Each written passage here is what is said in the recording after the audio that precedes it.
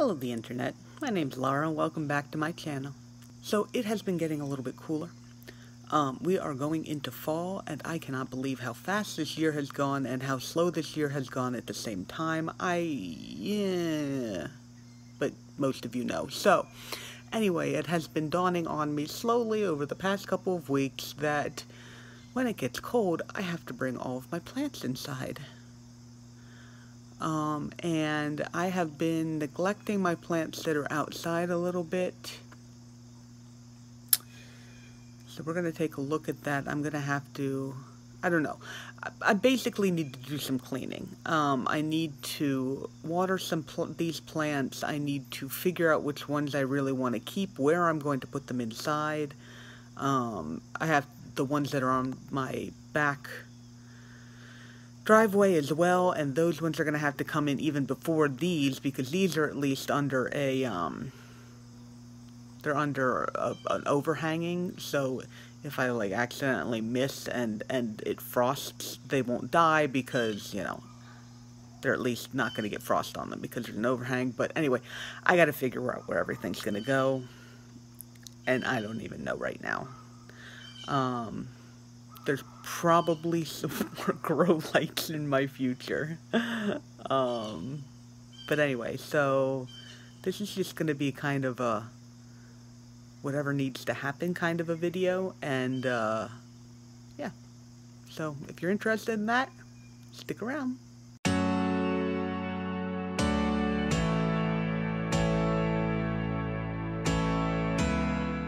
Okay, so some of these, I mean, like, some of these I've been taking good care of. Like, this guy's doing pretty well. He's put out a couple new leaves for me since I've had him. And then he's even got, like, a new growth point going on over there. But things like this lavender scallops, as beautiful as it is, I don't like the way that it grows. And I just snapped that right off there. I'm trying to decide if I want to try and trim it back and maybe keep a little bit of it, or if I just kind of want to get rid of it. I feel like I was having some trouble with keeping things watered out here, and really, like, you know, this very obviously is looking like it hasn't been watered in a really long time. This finally started growing. I don't know if you guys remember this. I got this at the beginning of the year, and it was just kind of bleh, and now it has finally started growing now that we're going into fall. So and I have a whole bunch of stuff here. My aloe pink blush is currently blooming. My ficus, this is my ficus burgundy, has grown like so much this year. I can't even believe how much it has grown this year. Like, we were somewhere down around here, I think, and so it's grown all of these new leaves. Still doing well. Some of these other guys, my little peperomia graviolenses, that I kind of need to figure out what I'm going to do with them. I don't need all of them. My ghosties are doing good. I think next year I'll definitely be able to have like a basket of them. This Haworthia is doing, I don't know, well and poorly at the same time. I mean, it's finally, when they're out here, they definitely grow the tighter clusters. All of these long leaves are from when they're inside during the winter, and so I'm not sure. I really need to figure out what I can do to keep up a nice growth pattern on these Haworthia during the winter, because, you know, a summer is not enough to fix all the, like, just wild growth. I might need to get some sort of actual real grow light. Maybe I'll be able to get enough wattage into them that they'll be happy, because Haworthias don't need a ton of light in the first place. There's got to be a way to do it. These guys have actually come out looking really, really nice. They looked really kind of crappy at the beginning of the year. They had a whole bunch of these leaves that had some sort of damage on them, and this is like one of the last of those leaves. It flowered. I missed taking a picture of that, but it's been doing really, really well. And I've got, what do I have, 3 plants? I might end up potting all of these up together and just having like one big thing of it. This guy I still absolutely love. He's getting a little tall. I'm wondering if I can't just like trim and like replant it so that it's shorter again. And this guy has just been loving life. My little firestorm sedum that I just kind of leave here, and every once in a while I give it a splash of water, and it colors up so beautifully out here, and it just kind of has grown. I think whatever this is might not actually be a firestorm sedum. It just kind of ended up in there with the rest of them, because see how it's not the same or whatever, but he lives in there now, so there he is. Oh, and then of course the cordyline has come back beautifully. Look at that new leaf that is like basically all pink. But it's been doing so well, but only outside. So I don't know, part of me wants to just leave it outside and see if it survives the winter. I mean, it's going to die back either way. If I take it inside, it's going to die back. If I don't take it inside, it'll probably die in the cold. Oh, and then I have had so much problems with these string of dolphins. I mean, it's still alive, but it just, yeah, it's still kind of alive. Oop, and then that just fell out because alright, I think I'm just going to have to go and try and root that in some water. But, yeah, I don't know. I saw a string of dolphins at Lowe's the other day, but it was really, really just terrible, so, let's see, my little ginger is still down there. My Dracaena has been doing great. It's just been happy. I mean, it's just growing.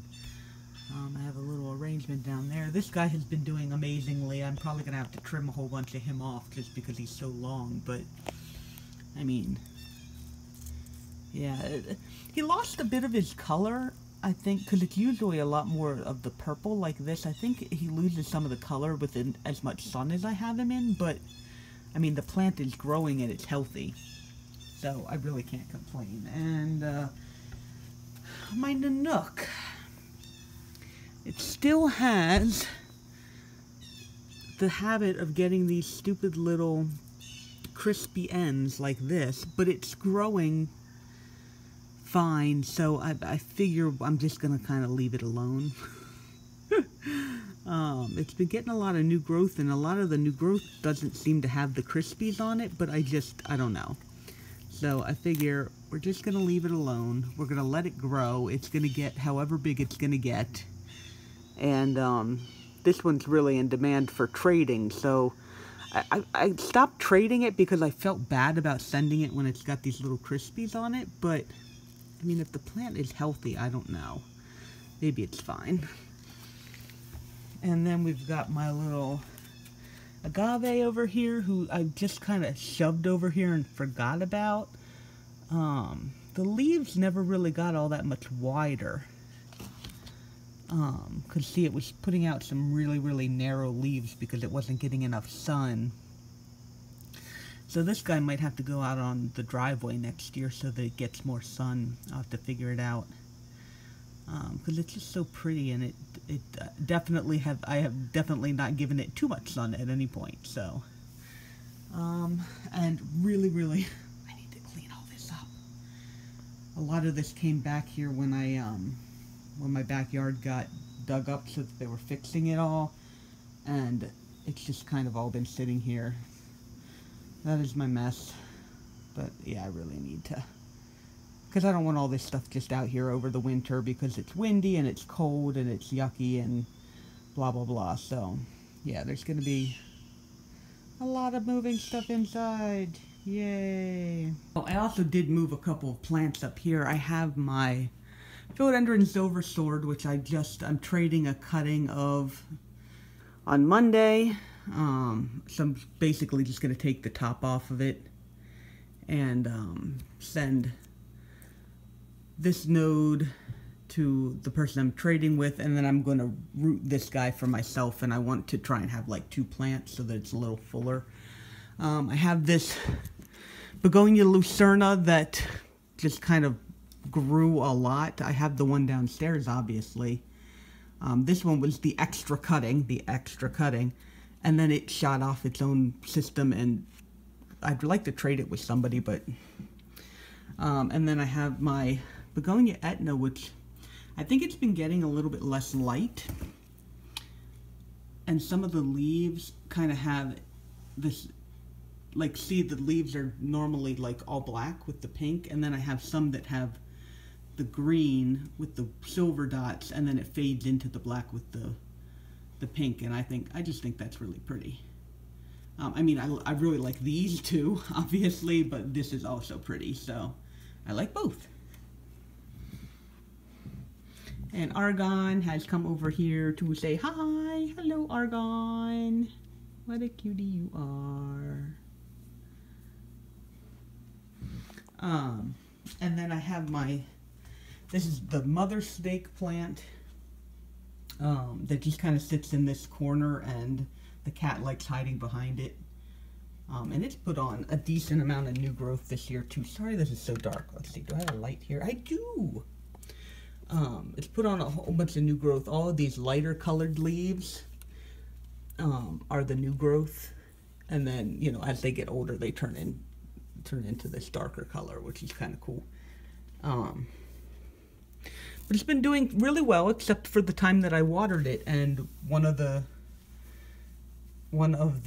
plants, because there's a bunch of different plants in here, one of the plants, the whole thing just went yellow because I had overwatered it. So I'm just leaving it now, and I'm going to wait and see if it wants to be watered like later. And I also put my Philodendron Brazil up on the shelf just because I wanted to get some more plants up in here, and some of these leaves, like that is one of my favorite leaves. I think that's just really gorgeous. And this one here, and that one,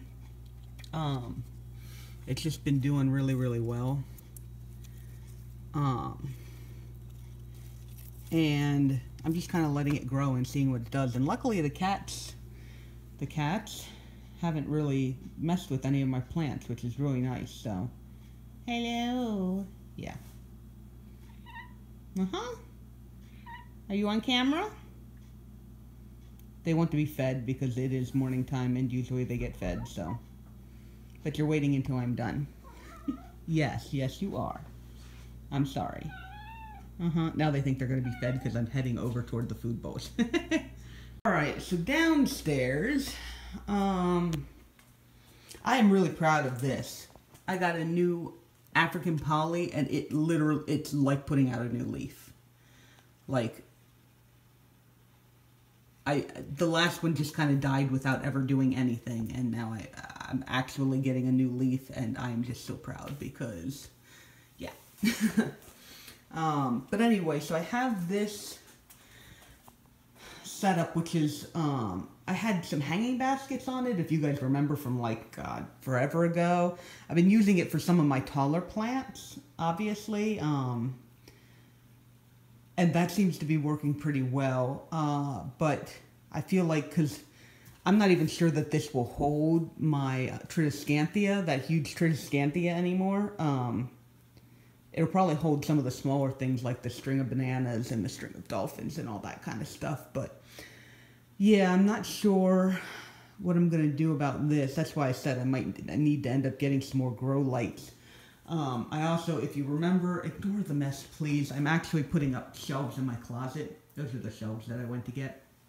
I had my Regal Shield over here in a little cage, PVC cage that I had created that held a grow light. So it's currently over there. I'm probably going to put that back up. I'm not sure that I might have more plants than it will handle now. That's why I don't know. We're just going to have to see. And then obviously I've got my window over here kind of filling up. This begonia lucerna that I absolutely adore, but of course it takes up a lot of space. And, you know, like, I have a couple of begonias that just kind of splay everywhere. I'm wondering if I shouldn't just cut off some of these, because these leaves are very upright, and then these leaves are just kind of splayed all over the place. But I don't know. I don't really want to cut it for no reason. And then I have, obviously, my whole shelving unit where everything is fairly, like, it's got space right now. And then I, like, my Peter Piper, just kind of spread out all over the place, and so I'm gonna have to reorganize how everything's on here. Same thing with these guys. I feel like these plants actually, man, look at the color on that leaf. Isn't that gorgeous? I love it so much.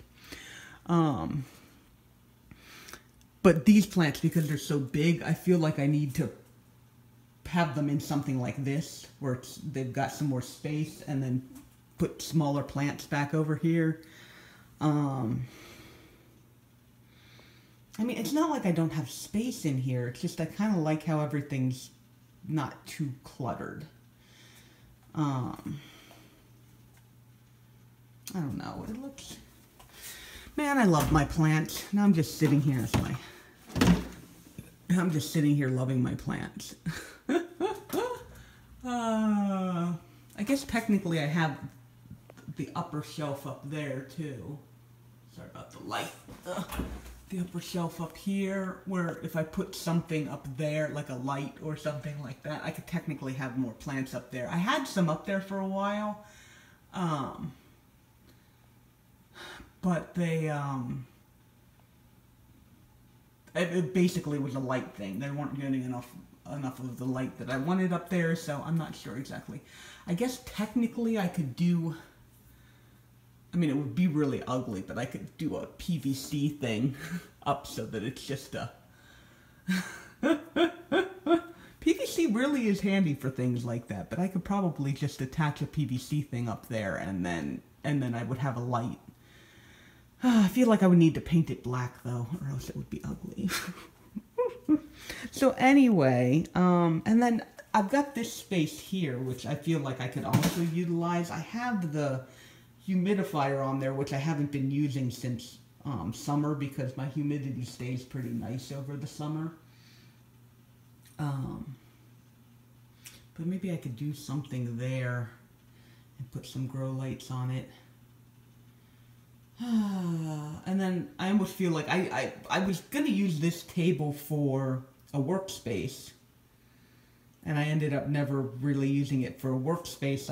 I used this guy over here. This is where I tape from. Obviously, there's my little taping.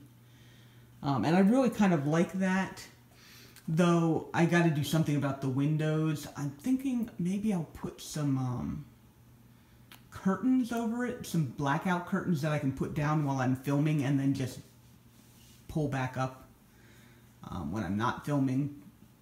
Because I don't know, I just really like this space so much for filming, just with the plants behind me and everything.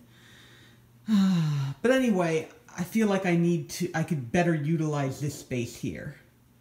I mean, technically, I might be able to get another one of these shelves, because they're not all that expensive, and just admit that I'm going to completely shelf up this window as well.